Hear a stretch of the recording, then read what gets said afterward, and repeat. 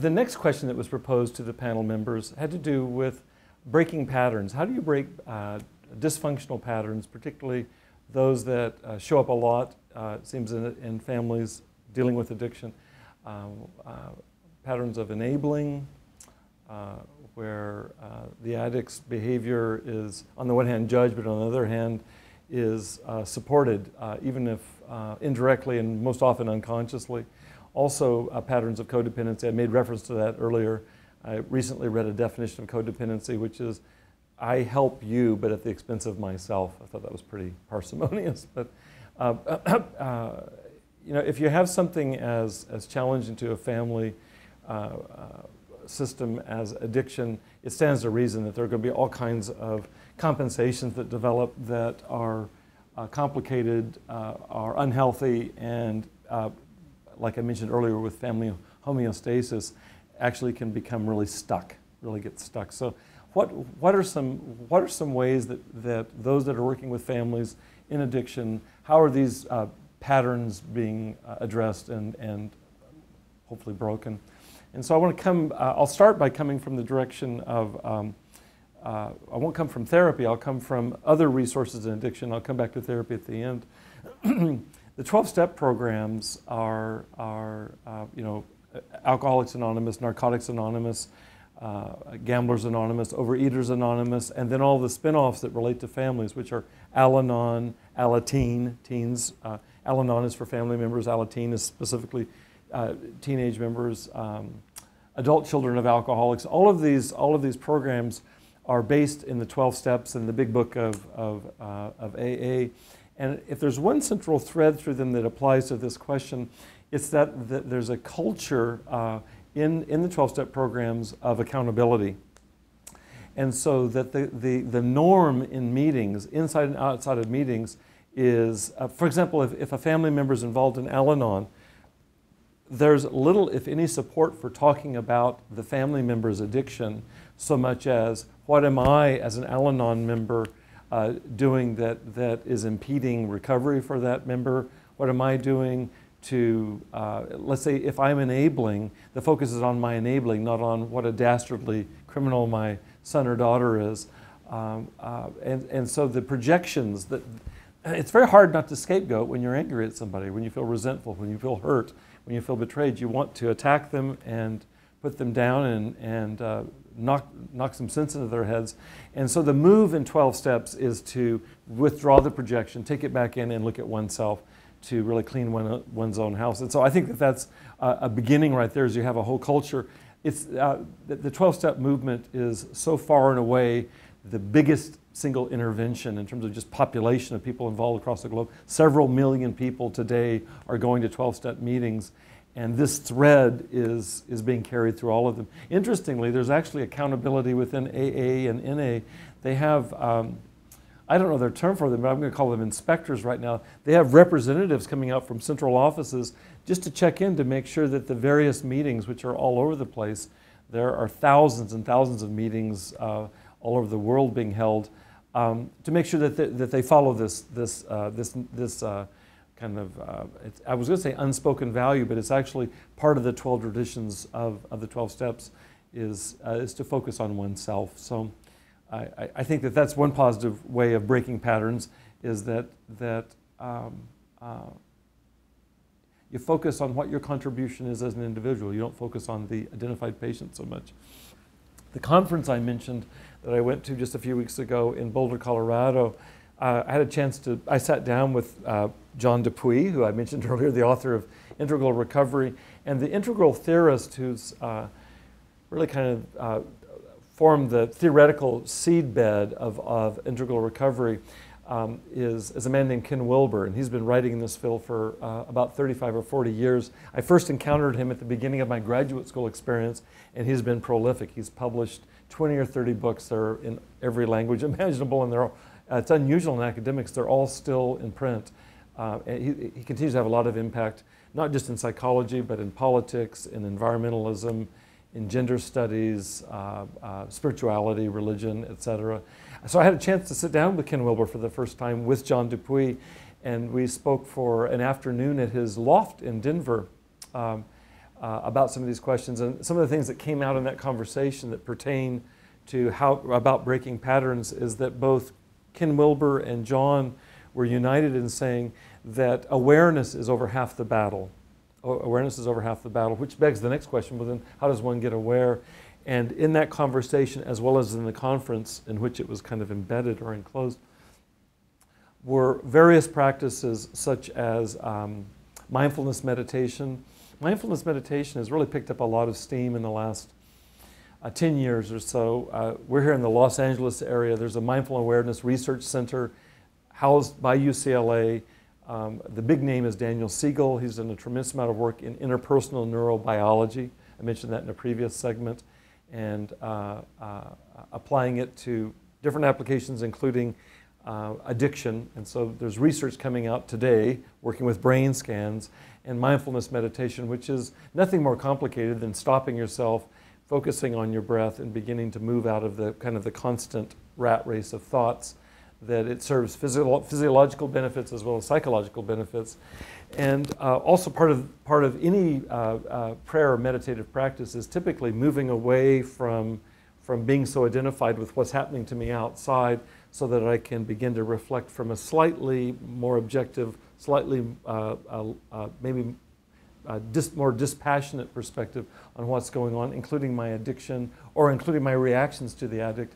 And so there was a lot of talk, including in this conversation I had with Wilber and John Dupuy, about encouraging families, addicts and their families, to begin to practice some method that can be, doesn't require seeing a therapist. Doesn't require for me to see a therapist, to sit down every morning and take 20 minutes just to focus on my breathing and be one step less attached to my reactivity.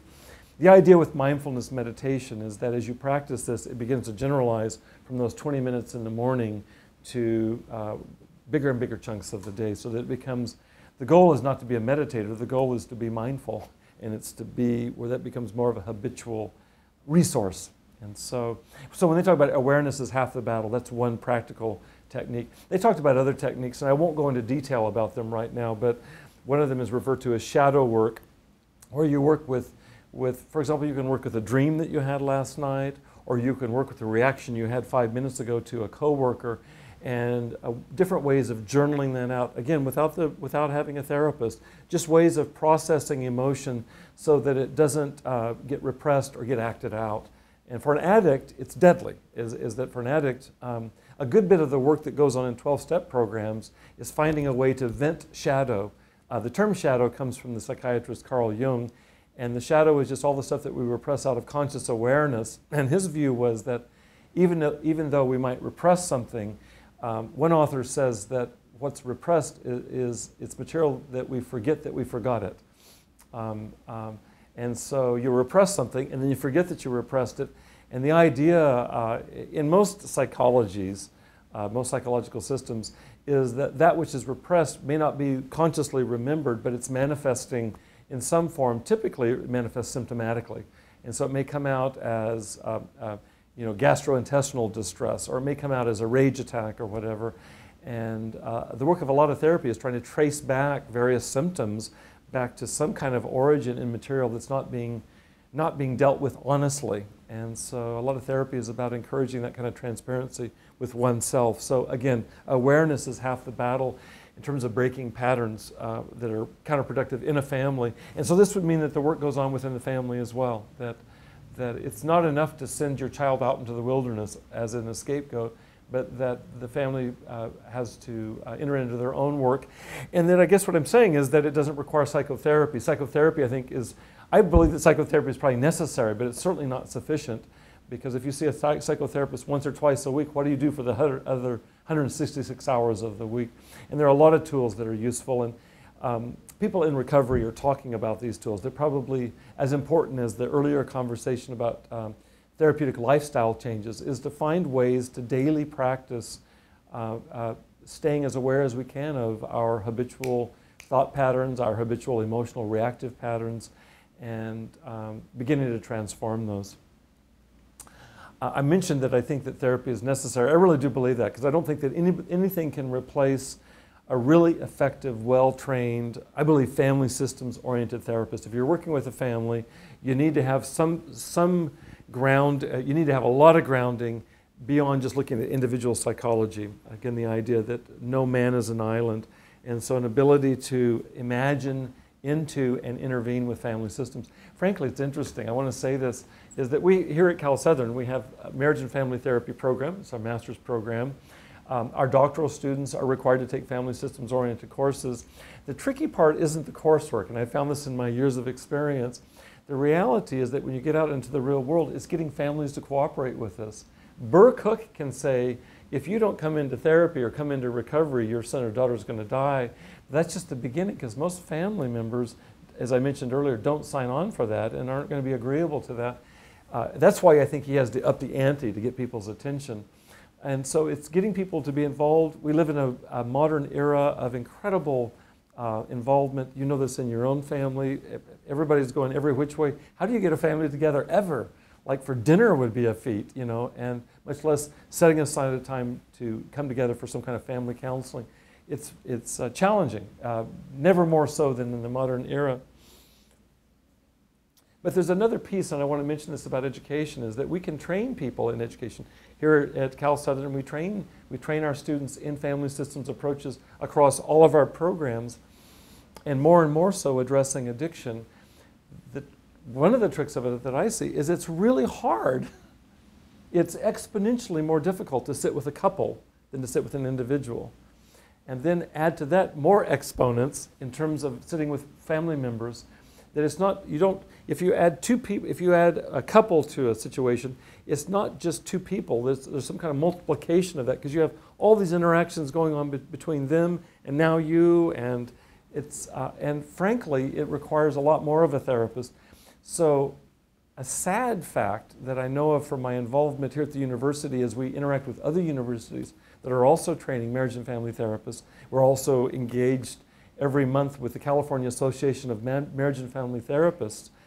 Many, if not most, marriage and family therapists are loath to work with marriages and families. And my read on it is, I don't think that that's, I think it's a problem, but it's understandable why. It's a pound of flesh to do that work. It really requires being able, I'll give you one practical example. My partner, Colleen Kelly, is a marriage and family therapist who's been trained in what's called emotionally focused therapy with couples. It's very specialized.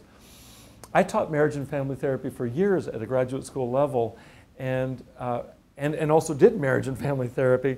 And here's a situation that comes up all the time. You have a couple that come in. You never have a couple coming in that's happy to be there.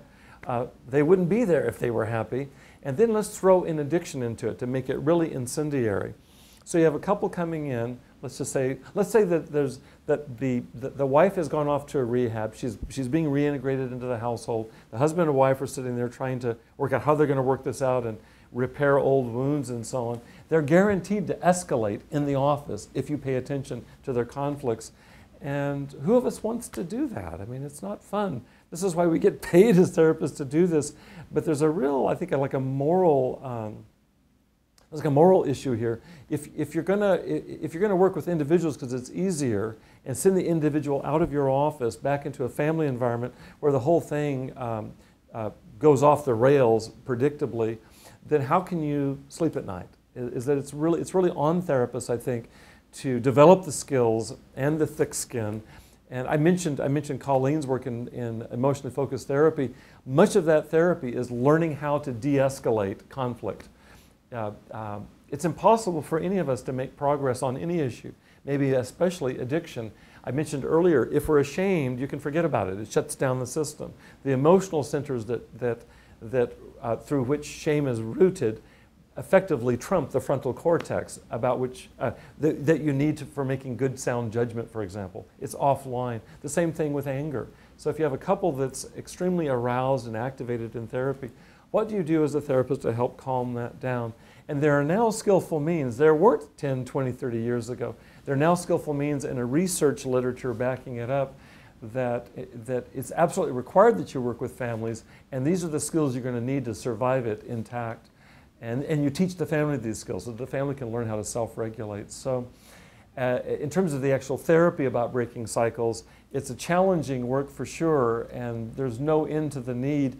I think part of what we're doing here at Cal Southern is trying to train our students. By the way, we bring in, Colleen is now on the faculty here at Cal Southern. We bring in master lecture presenters that are presenting various approaches, including emotionally focused approaches to working with couples, so that when you're working with a family that's falling apart and addiction is guaranteed to lead to that kind of situation coming into therapy, that you have the skills in hand to be able to work with them to break some of the cycles.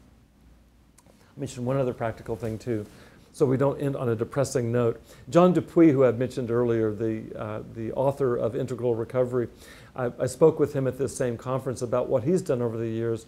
He works in wilderness therapy with addicts. That is, they come to southern Utah and they go on wilderness expeditions, and so it's kind of a survival type of deal that they do. And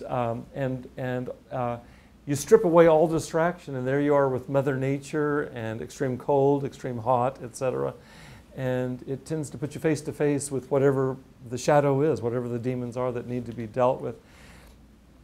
He brings families into southern Utah, so the family member comes in for treatment for the first few weeks. He'll bring a family in for a week, and he has a family workshop approach that he uses, and I'm going to give you the 4 things he focuses on because they're memorable and they all make sense. I think they'll ring true. Is that he helps families in these family workshops. So he'll sit down, let's say the mother and the father are sitting with their adolescent or young adult son or daughter. He helps them move into a dialogue where all parties get a chance to voice, first of all, their resentments. As I mentioned earlier, the amount of pain that a family has to endure in and around addiction is so major that trust has been completely broken. So you have to address the resentments that have piled up, the infidelities that have eroded trust and connection. And so the very first thing they do is they talk, and he helps facilitate dialogue between the various family members with the addict in recovery and vice versa around resentments that they have. Then you move from that into being able to talk about regrets. Regrets about things that you said and did, regrets that the addict said and did, and a chance to begin to bring that into the conversation. And then next you move into offering respect for one another. What do you respect about the person? When things get so negative, in the cycle of addiction, things get so incredibly skewed towards the negative, is that there's almost no respect anywhere. And so underneath all of that, only when you've worked through resentments and regrets, sorrows, and sadnesses is there ability to begin being affirming with one another. And then finally, the 4 R's, resentments, regrets, respects, and requests. As you ask for requests for behavior change, I really need for you to do this if you're going to come home again. And if I'm going to be in support of my sobriety, I need you as parents to support me in this and that way. And the goal of all of this is to repair what is commonplace. In fact, it's universal in addiction within families, which are there have been huge ruptures in relationship. And the goal is to repair. And this is some of how the reparative work is established.